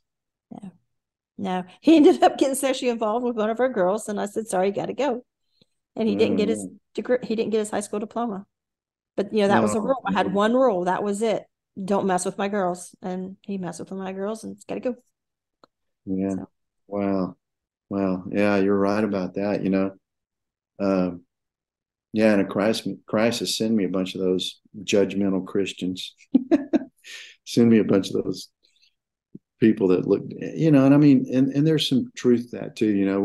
I have a men's Bible study I go to on Thursdays, and we always talk about that. How do you witness and stuff, and what's the right way to influence people and that sort of thing. I mean, when I say influence, not manipulate. But what's the how can you get somebody's ear? And there's that old saying, to have a friend, you got to be a friend. You have to be sincere about it, and you have to be consistent with it too. But and they say, well, they've been hurt by church, like somebody did something to them, hurt their feelings. And I understand that too, that people can be mean to people because they're divorced, because maybe their child got in some trouble or whatever. They haven't been to church in a while and then they show up at Christmas time and people snub them. I understand people can be mean, even, the Christians, they can be judgmental and they can be mean. And then and sometimes it's the homeless guy that will, offer his last dollar before, a wealthy Christian too. So I'm not, saying that we're all perfect, either side's perfect, but yeah, I can't solve the world's problems, I guess. No, but I mean, those are things you got to think about, and because we want to do better. And you're right. There is a lot to be said about that. People that are with a lot of people that are without are the first ones to step up and do stuff for other people, or like you say, give their last dollar. We want to be that. We want to be that person. Whether we have money or we don't have money, we want to be the one that's gonna do the right thing and is gonna be a friend. I think right now maybe it's more important than ever. I mean, maybe it always was important, but these times we have people's doubt and confusion, moral confusion is, maybe it's never more important than now to stand up and to speak up. Maybe I'm answering my own question, like, do I just give up? Well, maybe it's never been more important than right now to speak up and stand up for what people believe are right. Because too many people just want to, don't want to get people mad at them, because boy, they're silencing us. The liberals are really silencing the conservatives. Like, you're racist. If you're this, you're bad. They're horrible. They're trying to paint us and cover us with that looks like the bad people. And if we don't, stand up and speak up, and then we're just stand back and let them say it, I mean, it's just going to get worse. Yeah. But the problem is the problem is you can't be self-righteous. You have to do it. You have to do it out of love for them, not out of ego, about you being right and right. Ego. It's got to be presented to them in terms of somebody that's wanting to help them, wanting to improve them. I remember one time, you're talking about, you did get a verbal. There's been a few times where I've gotten like actual verbal hearings, from God. And one of them was one time I was praying, for God to, shine His light in the world. And it was just like somebody was on a megaphone and God yelled at me, "You are my light in the world." I was like, oh my gosh, you're putting it back on me, And it was like, you are my light in the world. You're my hands and feet. So I was like, okay, if we want God's light to shine in the world, we are the ones that have to shine the light, or it doesn't get shown. We're the ones that have to turn the switch on. We're the ones that have to be the flashlight in the midst of the darkness. And that's our responsibility, making disciples of all the nations, But then there's always the question, what's the best approach? How do I do that? There's all these other things. How do I do it without being frustrated everybody? Yeah. And driving and alienating people? You want to be effective when you do it. So sometimes you have to temper yourself, and sometimes more than tempering yourself, though, you have to ask for the courage to stand up when it is time to stand up, to pray for somebody when they need a prayer, to give somebody a smile, to hold somebody's hand, to sit down and just talk and listen. All of those things are can be awkward. A lot of times you're presented with situations where you're like, okay, this is my opportunity to witness right here, but it's weird. Do I go up and ask that person that? Do I go up there and hug that person? Do I go up there and sit down next to them and just ask them how they're doing? All these things can be weird, and sometimes it works and sometimes it doesn't. But I got a theory about that too. I think the more you put yourself out there and the more you do that, you learn from those situations. So even if you make a mistake when you're putting yourself out there, you learn from it. It helps you for the next situation, But if you never attempt it, you never learn anything either. You never get better at it if you never try it. Does that make sense? Yeah. I mean, so. Something you said prompted a memory of several years ago. I got home late and looked at my Facebook before I went to bed, and it was somebody bashing me. They thought, you're this, you're that, you're. I'm like, you know what? I went ahead and posted. I said, you know what? This is what I did today. And I listed all the stuff. I went and helped this woman, and she almost died. I went and helped this disabled person. The actual stuff what I did that day. And I just got home and I'm exhausted. And I see this you're saying about me. You don't even know me. It's never spoke to me. You've never set eyes on me. And you're saying I'm this and I'm that and that and that. Now tell me what you did today. You think, you're going to judge me? They made a video. This was years ago. They did a video at that Fireflies conference and retreat, and they posted a bunch of them on YouTube. So that thing's been up there for 10 or 12 years. I don't know, 10 or 11 years. And when I first went on and looked at it, there was some really nice comments, but then there was some really ugly ones too. And oh man, it would hurt me so bad, and then and I would be upset with the people that wrote it. And I just thought they were disgusting and, maybe demons or whatever, and then, I got to where I would only pull it up and look at it maybe once or twice a year because it bothered me so bad seeing some of the negative stuff. And I looked at it the other day. I hadn't looked at it in a while, and I looked at it the other day. And I guess over time, the way your attitude changes. And there were still some of those nasty comments on there, and some stuff that was really crude. I mean, just really crude stuff, And instead of being upset and angry or hurt, I felt bad for those people that were writing that. And I even prayed for them. I felt bad for those people that I had actual sorrow for those people that I thought, man, for somebody to write stuff like that, they must really be hurting, They must really be in a bad place to have to get on the internet and say those kind of things, to write those kind of things. So I don't know, over the years, like I said, my attitude has changed, and now I wouldn't say more understanding or more compassionate, but I feel bad for them. I feel like, man, those people really need somebody, they need God.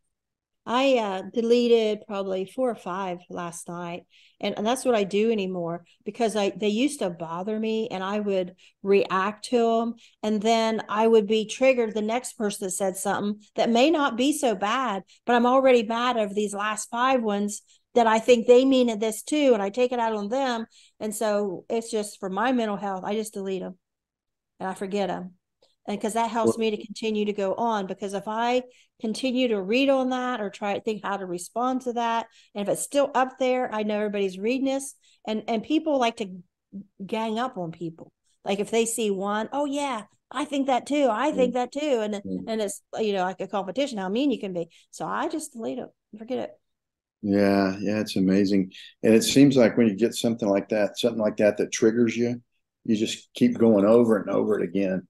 I was telling somebody the other day, I was out sawing some wood with a chainsaw a couple months ago, and I mean it was an all afternoon deal. And I started thinking about something that somebody told me or did to me 35 years ago, and I'm still angry about it.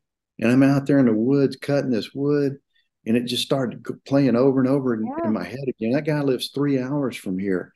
I had myself so freaking worked up. I wanted to get in my truck and drive 3 hours to cuss this guy out.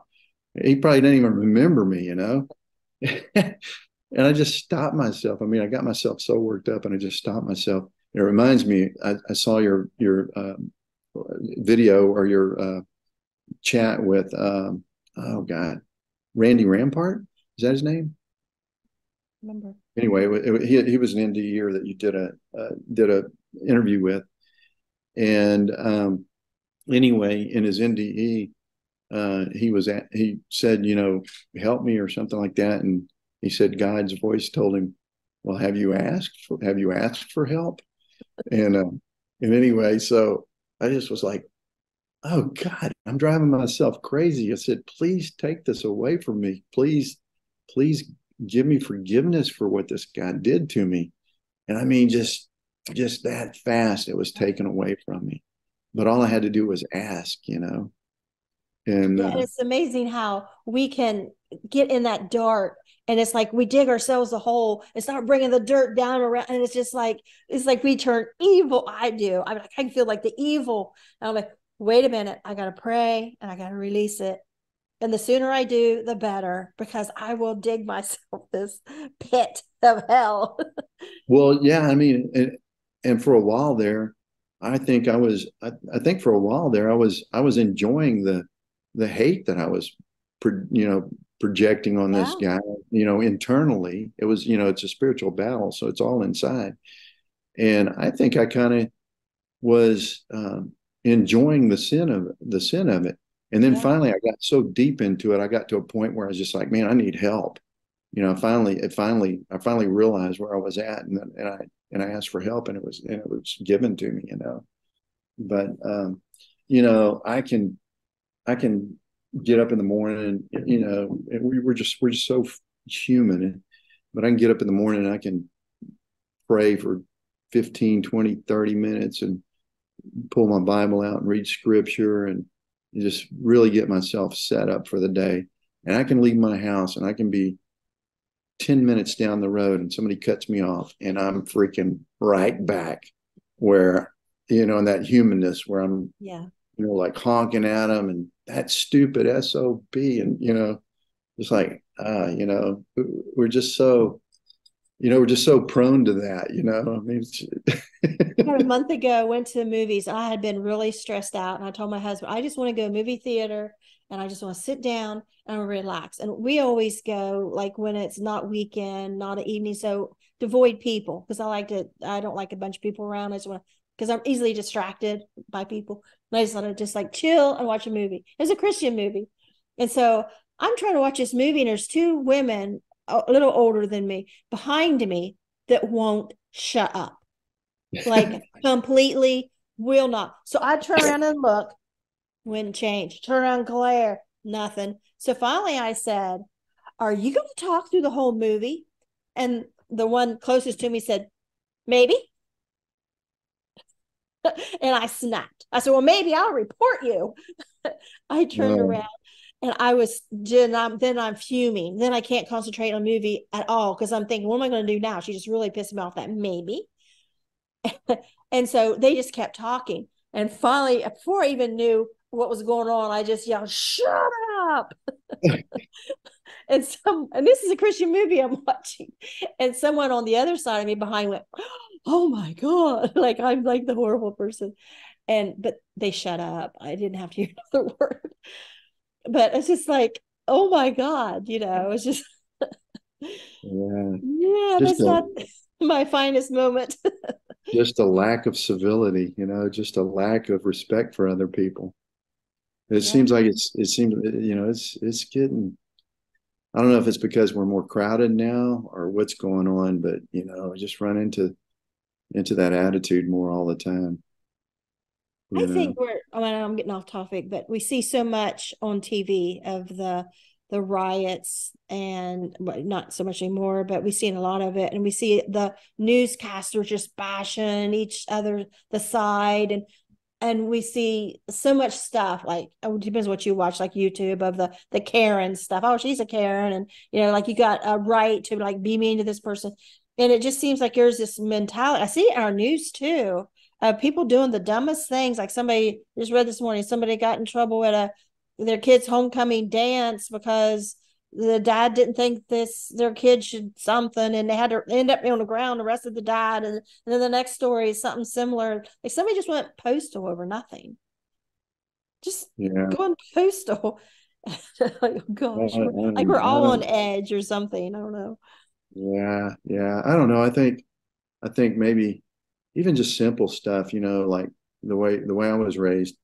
There's a lot of old, I guess, social rules that have kind of gone out the window, and some of them are, some of them you think, that's kind of stupid. Why would you even do that? And there are really a lot of them. There's no purpose for it, but I think basically the purpose for a lot of those old standard rules is you're just telling the other person by doing it, I see you, I respect you, I recognize you, just simple things like, yes, ma'am, no, ma'am, taking your hat off when you go inside, all those are, proper table manners and things like that. It's not that they really serve a purpose other than just just acknowledging the presence of another person and that you respect them as a person, even if you don't know them. Yeah. You know, I've lived here about 40 years, but I've traveled with my husband different places for work. And so I see the different ways people treat each other, say at Walmart or the grocery store. And where I live, it's just a fun thing. I don't know if it's that way everywhere, but because I know some places it's not that we've been, but if if you're in line and you look and you got half a cart full and here's this little old lady or anybody really with just a couple items, you want to go ahead? yeah, Yeah, sure, thank you. It's just a common thing. And then, oh, you got some more? Oh, well, you go right ahead too. And sometimes it gets just to be funny. Just how many people you like go ahead. And then other people in the back were like, well, I'm getting out of this line. She's there, ahead. But they were behind him anyway. And then, yeah, just holding the door open when you go in and out so people don't have to pull it. There's just these common courtesies to to look at the cashier and say, "Oh, you look tired," or whatever. Isn't it hot in yeah, here? Just treat people like people, and that's just how we live. But then I go to some of these other places, the bigger towns, and nobody speaks to the cashier. Nobody speaks to each other in line. Nobody's holding the door, and it's just a whole different vibe, a culture. yeah, yeah, yeah. I know it's kind of like we're making each other invisible or something. I was reading. This is kind of way off subject now, but I watched this documentary the other day. It's How to Live to Be 100 Years Old: The Secrets of the Blue Zones. And blue zones are places around communities around the world where they have a lot of people that live to be over 100. Oh, And of course, there's some things with diet and exercise and all that. But they said the number one thing, excuse me, the number one thing was all of those communities were very sociable, very social. They had really tight knit communities, spent a lot of time with their friends and family, participated in each other's lives a lot. The connection, the connection that we have to one another was the number one factor in the extended life, lifespans and Old their health. people, yeah, yeah. Old people can will themselves to die. I learned that in fifth grade. Our health teacher was talking about Failure to Thrive one day, and he said old people and babies can will themselves to die. A baby in an orphanage can have everything medically fine and everything nutritional and everything taken care of, but if nurses don't have time to hold them and love them, they just will themselves to die. And he talked about old people in nursing homes. Their kids stop coming to see them, whatever, they get lonesome, and they just decide. And I worked in a nursing home right out 18 years old, right out of high school, and I saw old people just will, and their family didn't come. They just they was perfectly fine walking around and will give up with themselves to die. And so that, my book is called The Will of a Wildflower, because I got very interested in the will in fifth grade about how, what? I'm thinking at fifth grade, I'm like, you mean to tell me we live in a country where people can't care enough about babies and old people, that they're so lonely that they just die? How come we're not doing anything about this? You know about it. And I just wanted to stand up on my desk and just start screaming. And I think it was something that happened during my drowning at 5 years old. I got this, when God said, children are sent here to be loved. That's why God sends them here. I was like, well, right before that, he just let a knowing that my family didn't love me. And so I'm like, well, why'd you tell me that? And after you tell me, my family don't love me, well, that's not fair. And I got this strong sense of injustice. And everything we were talking about prior about ions and things, it comes with that. It's like I have this strong sense of injustice that I believe grew, during my drowning, and that it was triggered in fifth grade when I heard about the people willing themselves to die. And I get like really involved and really wrapped up. Like if something ain't right, it's like we just got to fix it. Like I just can't be one of those people that just look the other way. That ain't happening. So Yeah, yeah, it's crazy. And I remember so many times there'd be something like in our business, and people say, "Well, man, you better pick that up because that could be a lawsuit there." And I was like, "Well, yeah, I don't want to get sued, but isn't your motivation that you don't want somebody getting hurt?" But now it's like everybody's more worried about getting sued than they are about somebody getting hurt. I remember one time, and I'm just telling this story. I hate to tell a story like this because I feel like I'm bragging on myself, and I'm not. I'm just telling this story because it's something that happened, and I just happened to be the one there. I was in my business, and there was a car wreck out in front of our business, and I just took off running. And on the way out the door, I hollered back, call 911. So I run out on the highway, and this car had rolled over, and there was a pregnant lady in there. And I barely got to her. I wasn't there maybe a couple minutes, and I was talking to her and checking out. I saw the baby seat, and I thought there was a baby in there. That's what scared me. But luckily, she just had the seat in there. She didn't have her kids with her. And there was a fire station that was just a block down the street or whatever, and they got there just a minute or a couple of minutes after I did. But anyway, I stick around, make sure everything's okay. They get her out and all that other stuff. And then I go back to the store, and I'm walking in, and there's probably, I don't know, a dozen people in there, and they were obviously talking about me before, while I ran out there. I was the only one that ran out there, and they're like, "Man, you're crazy. You know how much liability that is when you do something like that?" I thought, you're talking about possibly saving somebody's life, and that's the first thought you have, is that there's liability if you go help somebody that's had a terrible car wreck. And it's like, what are we doing? What's going on here? I don't know. I don't get it. yeah, I think there is some law. I mean, it's here or there, but that protects people that try to help. Their intentions are good in situations like that. But yeah, I surprised myself. I was the other person, and I never am in those scenarios. Here, a couple of years ago, me and my husband were in the pipeline, and we're along a street in front of houses, and this old lady kept complaining, her daughter more so complaining, when you guys going to be done? I can't get in on my driveway. You done yet? You're going to be done tonight, whatever. And so it's starting almost dark, and we're still working late. And this old lady come out on the porch, and she started to yell at us, and she fell on her porch. And one of the workers, young guy, jumped up out of the hole. We're putting gas line in through there, and he jumped up out of the hole and started running up her porch. And I grabbed his arm and I said, "I'm afraid you'll get sued if you walk up on that porch, just because they've been yelling at us, the way they've been carrying on. Seem like that type of people. Otherwise, I'm not usually, I'm jumping in to help somebody." And I stopped him and I said, "I'm not sure if you should go help."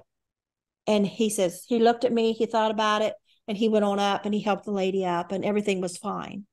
But Mm. I felt bad later that I stopped him. But because I thought of, oh, you're going to get sued, because they were just like complaining. And it's a gas company. These are workers, they're thinking money. But I was afraid of him put his hands on that woman, that she would Yeah, accuse him with something. But everything worked out fine. But yeah, yeah. I can Yeah. see But that. isn't that crazy that we live in a society that thinks that way? Yeah. Yeah, I don't, I don't know. I don't know what Yeah. we can do about it. Yeah. And I Uh, even think that way too. Like on my shows, like, should I mention this person's name? Should I mention this organization? I really want to get the public awareness out. I want people to understand. And so they can judge things for themselves better and not believe everything they hear, and to understand some things are new age, some are not Christian or whatever. And so I'm like, but then I'm putting myself out here for a lawsuit. And I'm like, no, I don't think so. And sometimes things are important enough that, like you say, you just got to go and the chips fall where they may. yeah, yeah. Well, you got to be smart about things. You can't be unrealistic and naive. Yeah, that's true. Because then you can put yourself in a position where you're not helping anybody. Right. You Yeah. know. It's a So, balance. yeah, yeah, yeah. Pick your battles. And Yeah, it's a in the town that I live in. It's like super liberal on one end and super conservative on the other, and there's always some sparks flying around here, and just doesn't seem like there's a. It just seems like people are so determined to press, to have their will done, on either side of issues. It just seems like there's very little room for compromise. And people are just I don't know. It's just like it's like people are all about winning instead of finding the right answer a lot of times. yeah, I don't know of any liberals in where I live. I mean, it's mostly conservative, and I can't say they're all Christians. There's a lot of drug addicts and stuff too. But the younger, I say generation, but there's actually people my age that way. But anyway, so in 2017, it was when I spoke at IANS conference in Denver. I was also just becoming a IANS group leader, and I thought they would be thrilled, because someone down here in my neck of the woods, us hillbillies, us hicks, us conservatives, I didn't know it was all liberal either, that I thought they would be like, yay, someone that speaks their language, because they talk different, California, New York, and down south, than what we do here. And I thought I would be opening up NDEs to this, like the Bible Belt here, that are probably still thinking it's all satanic and stuff. But that wasn't the case. They did not want this. They did not want me involved. They want to keep things the way it is. And so I thought, well, I don't care. And still, I don't think I bought property, and I was going to build like a church for NDErs. And I got thinking, I don't think it'll go here, because people will probably still see it as satanic. They'll probably still think, oh, near death experiences, that's against God. They're going to see just that one new age side of it, and not realize that there are Christian NDErs, because I think we're few and far between, it seems like. And it's crazy. Well, yeah, and there's not total interest in that. It's kind of like people want to go to a cancer conference or something. Unless you're having it, or unless one of your close relatives has it right now, how many people are going to show up for it? Because we did these NDE symposiums over here, and I think one year we got like 325 or something. One year 100, one year like maybe 175. But it's not, and we publicized it fairly well. There's not as much interest in it as we think there is. People like to hear the story. If they hear your story, they're fine with it, but they're not going to go Right. outside of that. They're not going to come to a weekly meeting. They're not going to come They to a can month. sit on a couch and pull up their phone and watch YouTube NDEs. Yeah, yeah, and your average person is going to watch, unless they had a spouse or a kid or something that just passed away. your average person is going to watch 3 or 4 of those and maybe never look at it again, or maybe read one or two books and that's it. It's not as relative to most people as the NDE community thinks it is. But the NDE podcasts are popping up everywhere and getting very popular. Just sit and watch them. How many? Especially the ones that doing the graphics, the animations, the reenactments. Oh yeah, those. But there again, you're talking more about the sensationalism of the accident and that kind of thing. It's kind of like I don't know. It's kind of like watching these murder mystery, 60-minute shows or 2020 and stuff like that. It's more of the people get excited by the crash, and then they might think it's kind of neat that the guy went to the hospital and recovered, but then they don't really care to know what happened to him 6 months from now. Right. Yeah, I can see that. There was, I saw a couple of those that I really liked, and they because they told about the family and stuff. I thought that was kind of interesting. But some people might watch them like they watch the police brutality videos. The car accident videos. People are just drawn to drama, and there's drama in our NDEs. Even like you're kayaking, you were in the pipe and you almost drowned, and people want to hear that. They don't want to hear this here. Like I'm sure we lost most people. There might be 3 sticking around. When I post this that's still on, but that's fine with me because I say I do these for myself and I do it for the guests as much as the audience, and I don't care about views. So yeah. Yeah, the only thing. Time to go. Oh gosh, yeah, I didn't realize. Yeah, Man, we've been talking a long having time. so much fun. I didn't realize how long we've been on. But yeah, I do have to get back to work. Okay, all right. But Well, it's been very interesting. This has been nice talking to you. Same here. I really enjoyed it, and stick with it. Okay, all right. I'll send this to you later. Yeah. Okay. And it's a lot of times it's not about quantity either. If you're speaking to 1 or 2 people at a show that really need it, it's worth it. Yeah. All right. Well, thanks. I'll Bye, talk to you Peggy. All right. Thank you so much. soon. Bye.